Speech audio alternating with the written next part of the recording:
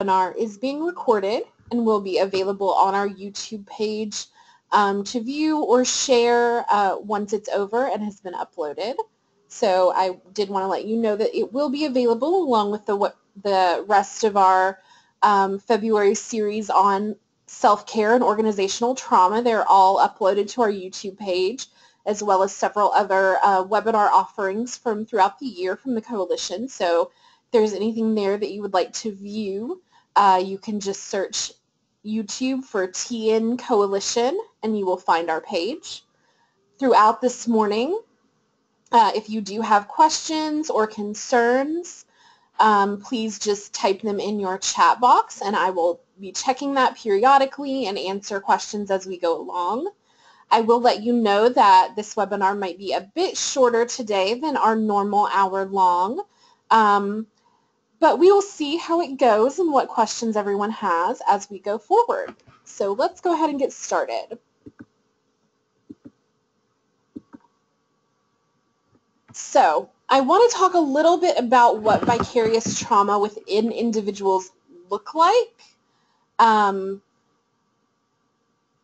And it starts with this trauma exposure response. So individuals who work in helping fields, whether you are a victim advocate, whether you are CPS, a first responder, an emergency room nurse, victim witness coordinator, whatever it looks like, if you are in a helping profession where you are working with people who have experienced some form of trauma during their lives, and that's why they've brought, they've come to you, they've come to your organization, or that's why you're interacting with them.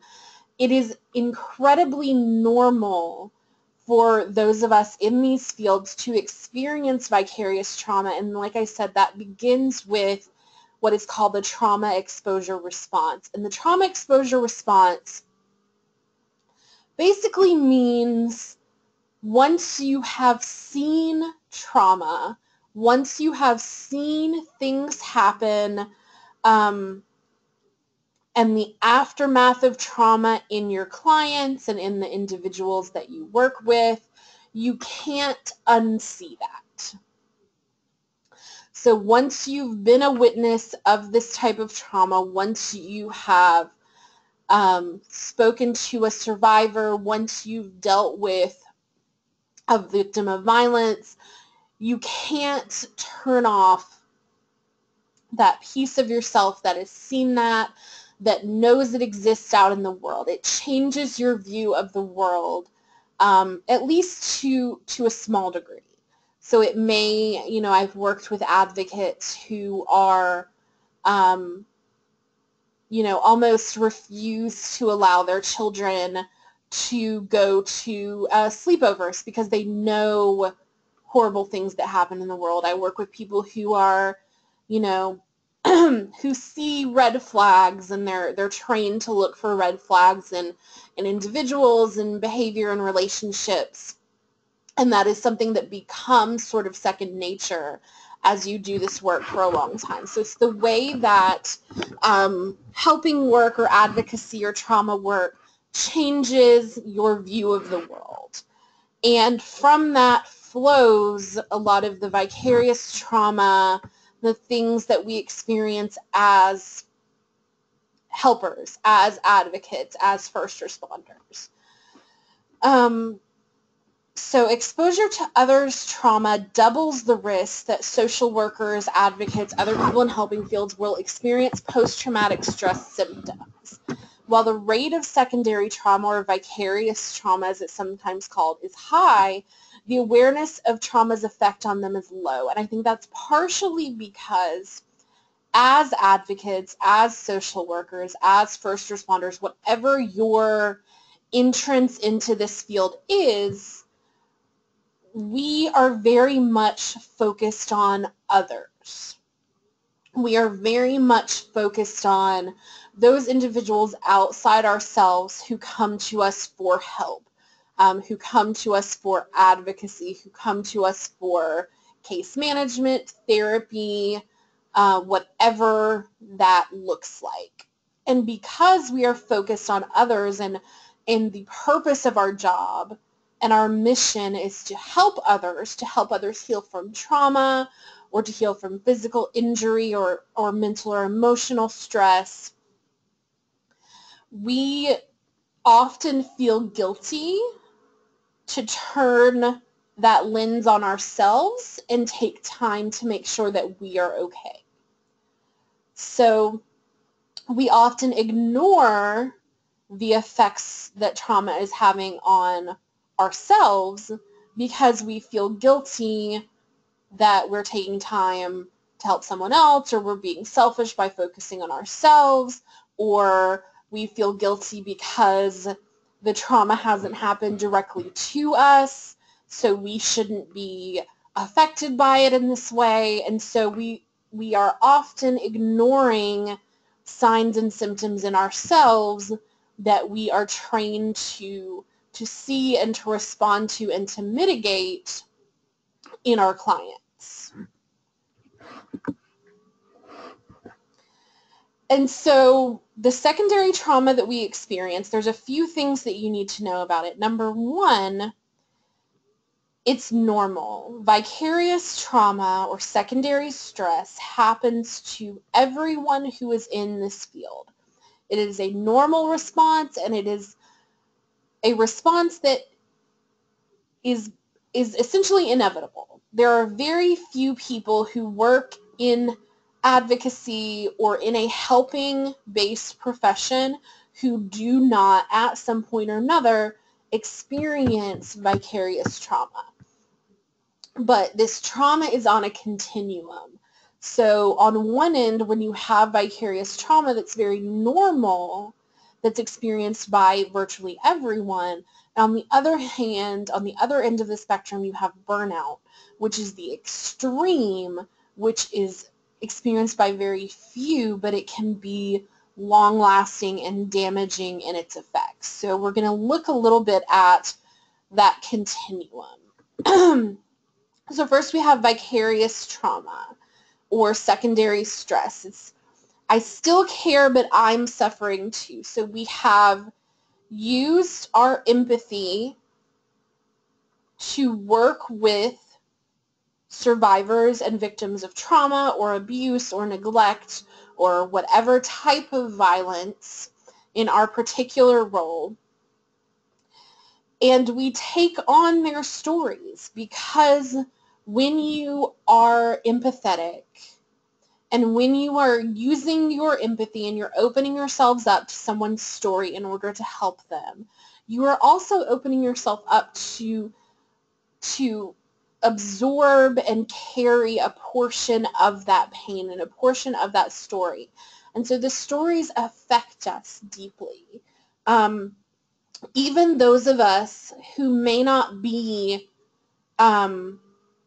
in direct contact with clients, so you may not be a direct care person, you may be the person who does the financials of the organization, or you may be the person who does marketing and media for an organization. But if you are hearing the stories from your peers, from your coworkers, if they're sharing the stories in order to balance themselves and to sort of get it off their own chest, then that experience of vicarious trauma spreads throughout an organization. So everyone within that organization, whether they are directly in contact with survivors or not, has the potential to feel that secondary stress or that vicarious trauma. I still care, I'm still able to do this job, but I'm suffering too. And it's at this point, this end of the spectrum, as I said, that's very normal, that everyone sort of experiences in their time as an advocate. And it's at this point where self-care and those interventions can really kind of mitigate that trauma and heal that stress, and allow you to keep going and keep doing a high level of work and care. without it affecting your job performance. So this is where self-care can be preventative and healing and kind of keep you from sliding further down that continuum. And the next step of the continuum is compassion fatigue. So you are no longer able to manage the weight that you're carrying. It feels like a burden pushing down on you, and I still care, but I need a break. I can no longer keep going. I can no longer keep doing my job without having a break, without having an intervention. And so with compassion fatigue, it's easiest for me to think of this concept as having compassion and empathy like a muscle. And if you overwork your muscles through hours and hours and hours of physical burden and physical stress, then your muscles are going to become fatigued, and you're going to be in pain. You're not going to feel like you can lift things. You're not going to feel like you can move easily. You may injure yourself or pull a muscle because you're overworking. And so compassion and empathy are like muscles. And if we've overworked them without any periods of rest and recuperation and rejuvenation, then we cannot keep going at that rate. So again, this is a spot where self-care can be an intervention. However, you need more self-care. You need more serious interventions here than you do when you're just experiencing symptoms of vicarious trauma and vicarious stress. In order for it to be effective now, when you've gotten to this point, your interventions have to be more serious and longer. And so the other end of that spectrum is burnout. And when we hit burnout, it typically happens when we have not engaged in self-care or community care up until this point. We have not engaged in prevention or interventions up until this point. And so we have not done those things which we need to do to care for ourselves and to mitigate the secondary stress and the compassion fatigue that we're feeling.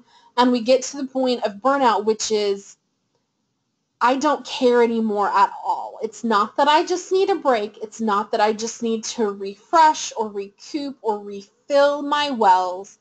It's that I cannot find it within myself to care anymore. And when you hit this point of burnout, you are beyond the realm where self-care can be an effective intervention. Yes, you still need self-care because we all still need self-care. You still need to do those things that make you feel healthier and make you feel more in control. But you have passed the point where doing those things can allow you to then go back and do your job effectively, because you have become so burnt out that you do not have anything left to contribute. You don't have any more capacity within you to be compassionate in these same ways. So that's why it's so important that we intercede and intervene before we reach this point. And when we get to burnout, this is the point where we see a loss of compassion toward the clients that we're seeing, depersonalization, so we can no longer empathize, we can no longer put ourselves in their shoes. We get a loss of the ability to sort of understand what they're going through or to understand the choices that they've made. We get a lot of really reactionary and punitive rules put in place around the clients that we're seeing, and a lot of backlash towards those people that we're supposed to be helping, because we cannot find it within us to care, because that opens us up for more pain, and we have so much pain and so much trauma. It's built up to sort of a bursting point or a burning point, and you can sort of think of it like a house on fire. And if we can put the fire out quickly enough, we can rebuild, we can go on about our lives. We may just have, the stove may be a little scorched, but we can replace that and it's fine. But if we get to the point of burnout, there is nothing left that we can salvage here. And so we're still alive, and we can still move on, and we can still get a new house or a new job, but there's nothing left that we can salvage here. And that's why it's so important to make sure that we are interceding, and to make sure that we are employing self-care to prevent ourselves from getting to this point. And so to that end, one of the most important pieces of coping with these types of jobs, with these types of stress and trauma that we're seeing day in and day out, is acknowledging that it will affect us, acknowledging that secondary stress or vicarious trauma is a reality.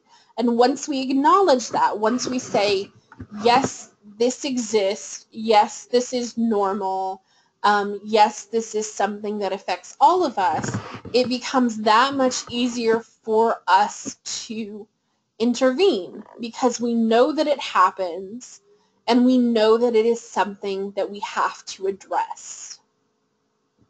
So once we acknowledge that it's a reality and acknowledge that it's something that we have to address, then we can start normalizing self-care and saying that self-care is just one more piece of the puzzle of taking care of our whole selves, just like drinking water and getting plenty of sleep and eating and whatever other pieces that we have to do, going to the doctor, brushing our teeth, taking vitamins, all of these normal things that are routine pieces of our lives that many of us engage in, or most of us engage in, to take care of our physical selves. Self-care should be added to that list as a normal everyday piece of caring for our mental selves and our emotional selves. And so another part of that, another piece of making sure that we are taking care of ourselves, is thinking about the work that we do and the expectation that we had going into that work versus the reality of the work. How is what you're doing in your work different than what you thought you would be doing? So for instance, many of us come into helping fields with this idea that we are going to be constantly working with people who are victims of trauma and helping them and watching them heal and seeing all these great success stories, and we're going to make a difference, and we're going to change minds, and we're going to change hearts. And we didn't kind of go into it understanding that the changing minds and hearts maybe comes with several hours a week of paperwork or grant reports or cleaning the kitchen in the shelter 5 times a week, or having people yell at you on the phone, or, all of the small things that we don't expect, that we don't understand when we come into this field as part of the work. And when we don't sort of take the time to reconcile expectation versus reality, we have a lot of disconnect.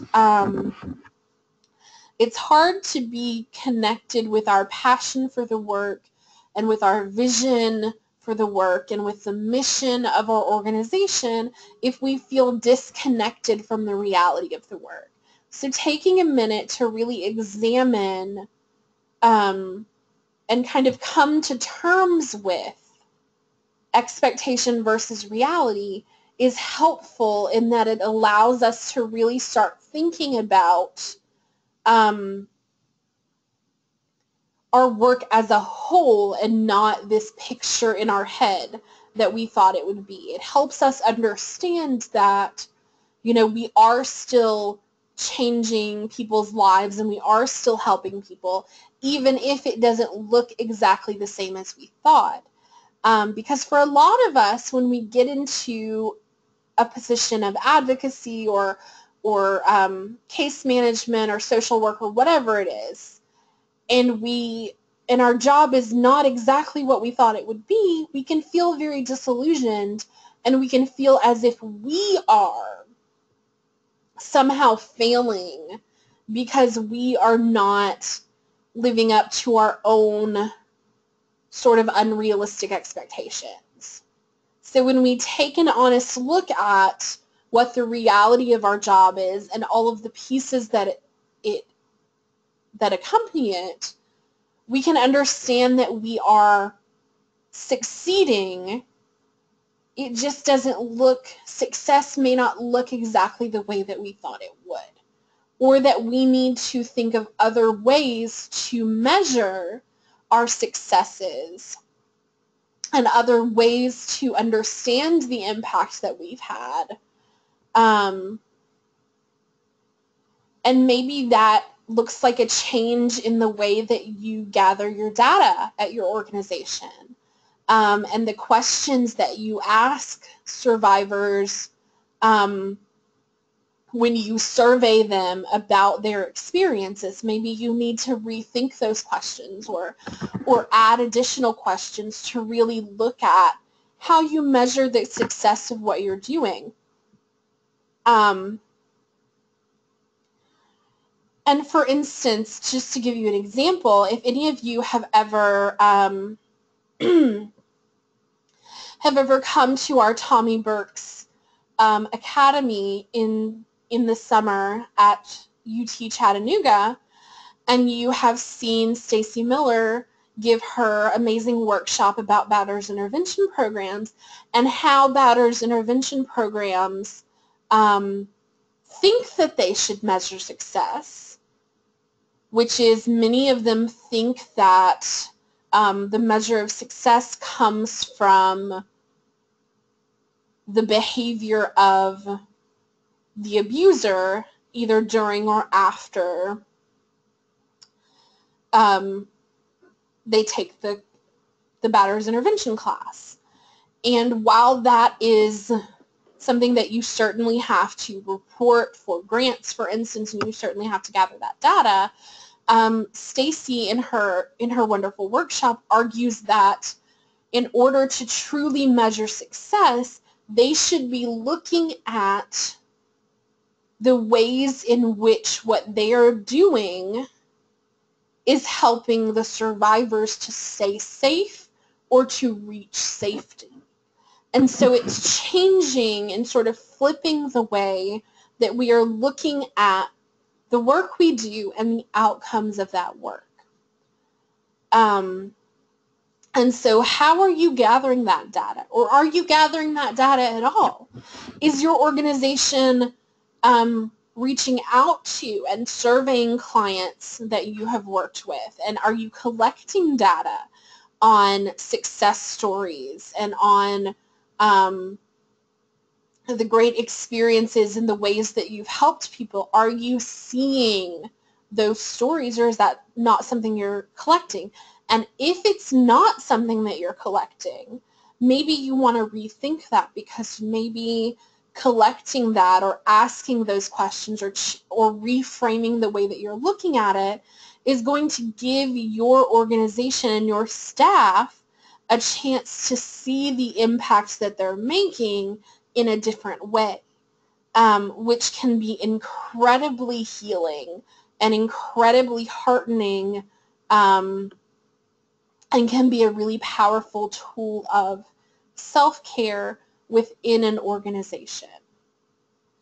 And so, just as an aside, if you would like to see, if you have never, and you would like to see Stacy talking about Batters intervention programs and doing her wonderful workshop, I believe that she's presenting at our annual conference in April.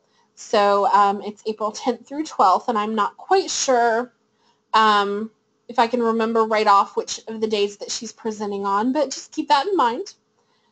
And so the next thing I want to talk about, I mentioned it briefly earlier, but many of us feel as if taking time for self-examination and self-care either takes away from the survivors that we are working with, or is selfish in some way, because we are so attuned and so focused on helping others that it seems selfish to care for ourselves. So I think this is a very simple method of reminding yourself that it's okay to engage in self-care and to work through that. So thinking about these three questions. Number one,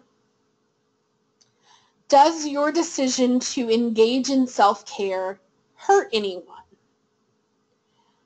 Is your decision to engage in self-care morally wrong? And are you likely to regret your decision to engage in self-care down the road? And probably 99.9% of the time, what you're going to find is that your answer to all three of those questions is typically going to be no. For instance, let's say that your method of engagement in self-care is to take a 15-minute break during your work day and go for a walk, around the block and get some fresh air. Number one, does taking a break hurt anyone? Well, no, probably not. Everybody should be encouraged or encouraging their staff to take breaks and to take care of themselves, just because that's what we're supposed to do as a workforce. And certainly walking around the block is not going to hurt anyone. Number two, is the decision morally wrong? Well, no. I would say that for most of us, we're not going to say that our decision to take a walk around the block is morally wrong. Are we going to regret the decision down the road? Again, likely no. We're likely going to say, I was able to stretch my legs, I was able to get some fresh air, I was able to get a little bit of exercise, get outside, get moving, and when I got back to the office or to wherever my job is, I felt refreshed, I felt better, and I got back to work. So 9 times out of 10, finding those pieces of time to care for yourself is not selfish. And it's good for you to take those moments to care for yourself. Now, I do want you to think about things like delegation of tasks and making sure that you are not saying yes to everything that comes across your table. Instead, you're taking a really honest look at your time and your energy and what you have going on before you say yes to another project. And sometimes delegation, or sometimes having to say no, or having to say yes, but it's not going to be my first priority, it may take me a while to get to it, may feel really bad and may feel like it's hurting someone. But thinking about, is it best to be honest about what your capacity to perform these tasks are compared to your current workload, and if you're overloaded and if you're overwhelmed, is it better to be honest and say, no, I can't add this to my list today? Or is it better to say yes to everything that comes across and not be able to perform that task, and not be able to do that project or do that job to the best of your ability? So is it better to say yes and risk, or say no and risk disappointing someone, or to say yes and, now you're performing 30 things on your to-do list, but none of them are getting done to the best of your ability? So think about, think about the reality of when you feel as if you might be disappointing someone, how is your time being better served? And then remind ourselves that we matter as individuals, and what we have to offer the world matters. The work that we do matters. The people that we help certainly matter a great deal, but if we are burnt out, if we are struggling, if we are emotionally exhausted, if we have emptied our wells of resources and our wells of empathy, then we cannot be helping our clients and survivors and whoever to the best of our ability. So because we all matter, and because what we have to offer the world matters, it is so important that we are engaging in self-care in order to refill ourselves and rejuvenate ourselves and be able to continue the incredibly important work that we do. So, I also want to point out that self-care does not have to be this daunting task. Self-care doesn't have to be, Heather from the coalition told me I have to engage in self-care, so now I have to find time to fit in an hour-long yoga class 3 times a week into my already packed schedule, and that just doesn't make any sense for my life. Self-care can be simple things. Self-care can be 10-minute walk around the block. Self-care can be taking, 2 or 3 minutes to take deep breaths, or to listen to, one of those little 5-minute guided relaxation apps, or to pet your cat, or to to listen to your favorite song, or to do a page in your adult coloring book, or to, take 5 minutes to read a couple more pages in the book that you're working on, or whatever it looks like. It can be very small, simple things that you can build into your day. Self-care, for you, self-care might be from 3 to 4 p.m., I am turning off my emails and I am just going to buckle down and get this finished without my email dinging at me every 5 minutes. And then at 4 o'clock, I can turn it back on and check what's happened, but for that hour, I'm going to be email free. And that might feel like self-care to you, and that's fine, because whatever feels rejuvenating to you and whatever feels a little bit freeing to you, it's about individuality and it's about what your needs are. So turning off the ringer on your phone for 30 minutes a day, obviously if you have the hotline at your agency and if you're in charge of the hotline that day, then you cannot turn off the ringer on your phone. But you know, if you're a day where you're in the office or whatever and you have somebody who's backing you up and you can do that for, you know, once a week or whatever it looks like, then maybe that is what feels like self-care to you.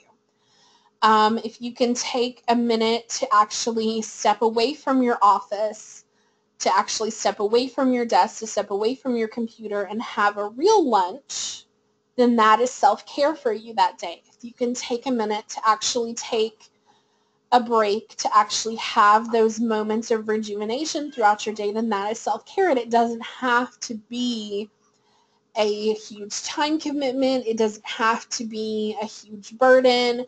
It doesn't have to be expensive or time-consuming. It can be very simple, but we're talking about small things that can rejuvenate you throughout the day. One of those things, especially within your organization, can and should be celebrating successes. Using examples of activities that your organization engages in frequently and deliberately, thinking about what success looks like for you that week. And it may be, you know, this has been a really successful week because we have taken 5 people to their court appointments and sat and helped them through court and been with them through the process, and we have done that this week, and that is a really successful week. Or, you know, we have 4 people who have left shelter and who are in transitional housing this week, and that is amazing, and that is a successful week. Or we're able to open our doors to 12 people this week, and we have 12 people in our shelter, and our shelter is full, and that is amazing, and that is a successful week. Now, obviously, I'm not saying it's a great thing that someone has to come to shelter, or it's a great thing that someone has to go to court because of abuse or violence that they're experiencing. What I'm saying is that the success is that your organization is there to help them through it. And oftentimes we go throughout our weeks and we do what we have to do because it's our job and because it helps people and because it's what we're supposed to be doing. And we don't think about the fact that it is a success and it is something to celebrate that we exist and are helping people. And yes, it is a shame that we have to exist, but we're doing the work. You all are doing the work. You're helping people. You're bringing people in. You're giving them a chance. You're giving them places to stay. You're helping them set goals. You're helping them heal. Whatever your job is, whatever your position is in helping people. And so celebrating those concrete activities that you all do every day and considering those things successes can really change the way we view our day-to-day and our week-to-week. So I'm going to leave you with a few tools.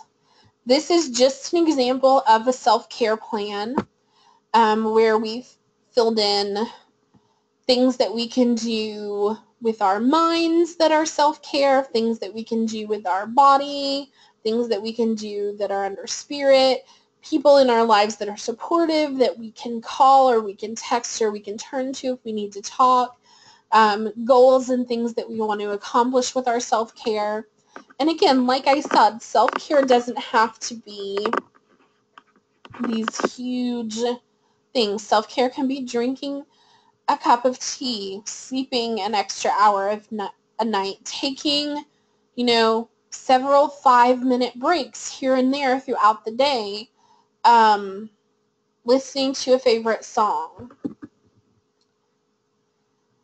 you know. And so if the mind, body, spirit thing, you know, if that doesn't feel authentic to you or that if that doesn't connect with you, you can think about it as mental, physical, emotional. You can divide it up and think about different aspects of self-care in whatever way that makes sense to you. And so there are a million of these little plans that you can find on the internet. If you Google self-care plan, you can find them. You can fill them out. You can take a minute to think about what you want to do more of. If if you're thinking about planning self-care for yourself, what am I already doing that's great that I want to keep doing? What do I maybe want to do more of? So I'm going to ask you all to take 2 minutes real quick, and in your chat box, just let us know if you want to share either what you are already doing for self-care during the day that you think is just a great thing that you want to keep doing, or what you would like to do more of for self-care. If you want to share with the group your ideas this morning. And I'll give you a minute or two to kind of put that in the chat box.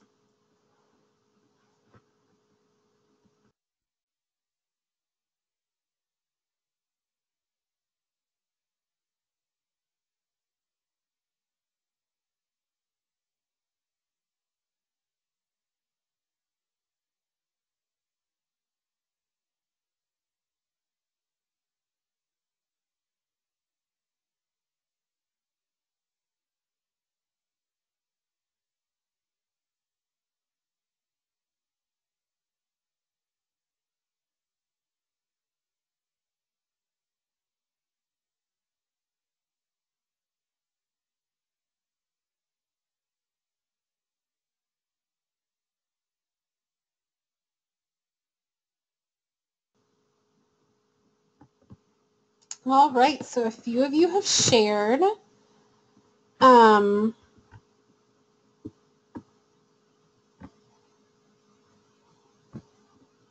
I'm going to give about 1 more minute for people to kind of add what they want.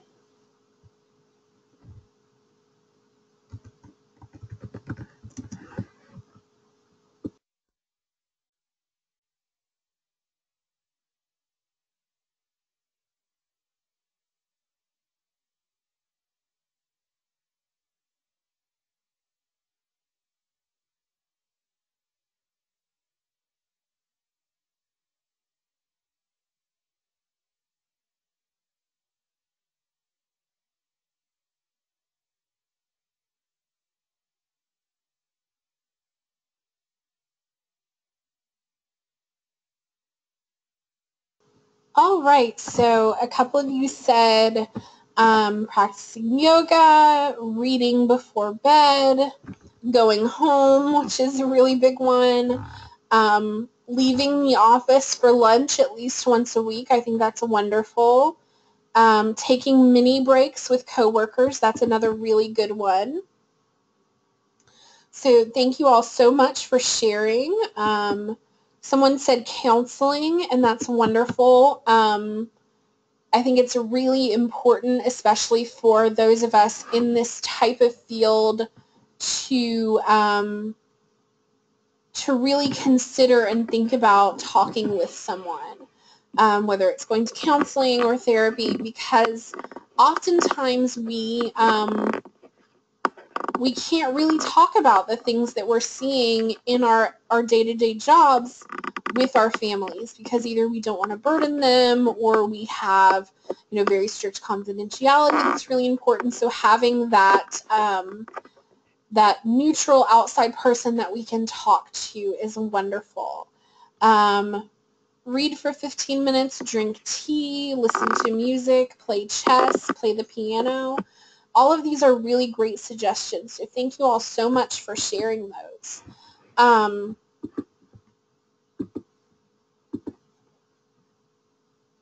And so another thing you can do, and this is just another example of self-care planning, you can do a weekly plan and really lay out 1 or 2 things that you're going to do every single day through the week to self-care. So you can find lots of really wonderful tools. And I do want to, before we leave this morning, I want to turn your attention to the handouts. So on your little dashboard or whatever you want to call it on the right side of your screen, along with the chat box and everything else, you will see a little handouts tab. And under that tab, you will see several different things, a coping skills flyer, a self-care plan, self-care packet, self-care. So I've put together several tools for you to look at.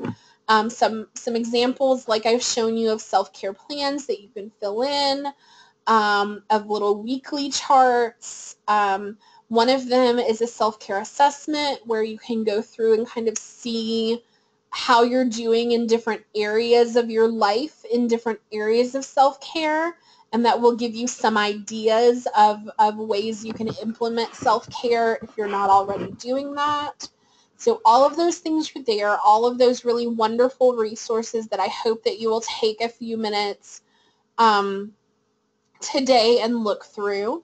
And also your certificate of attendance for this webinar is among those handouts. You'll see Vicarious Trauma Training Certificate. And all you have to do to receive or to get those handouts is just click on them, and they will open in a different little tab on your computer, and you'll be able to save or print or download those and save those. So I do want to let you know that they're there. Like I said, there are several different tools. And to that end, I am going to end this webinar.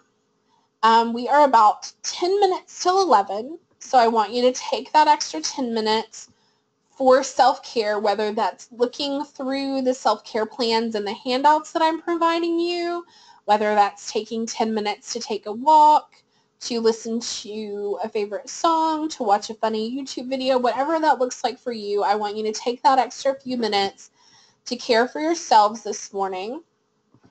I will stay on the line for a couple more minutes, so if anybody does have questions, feel free to put them in the chat box or to email me, and I will get back to you. And don't forget to grab your handouts before you sign off of the webinar. So thank you again for attending this morning. I'm so glad you could be here. As I said, I will be here to answer questions for several minutes, but once you've downloaded your handouts and you're ready, you can feel free to sign off, and we'll see you next time.